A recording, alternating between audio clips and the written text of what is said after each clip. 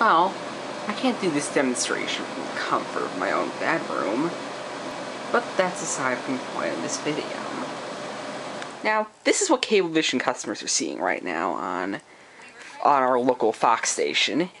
Now, okay, I'm gonna mute this. You can look this up on YouTube. There we go. Anyway, this is what all Cablevision customers are seeing on not only Fox 5, but also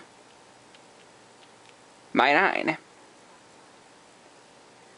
Now, this has happened 2 times to us in the past year. Or, this is actually our 3rd time. That's kind of ridiculous. Now, I don't know about the other 2, but I would not put it past News Corp to pull something like this. And of course, look what channel we still get. Don't know why I bother with that. See, we still get this. Anyway, I'm not going to turn this into that type of video.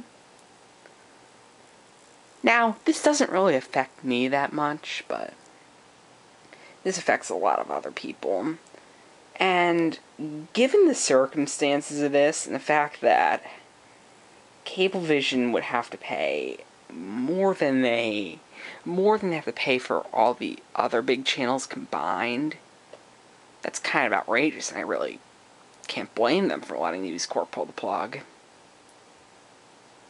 But anyway, I'm not going to turn this into such a long video, so that's it.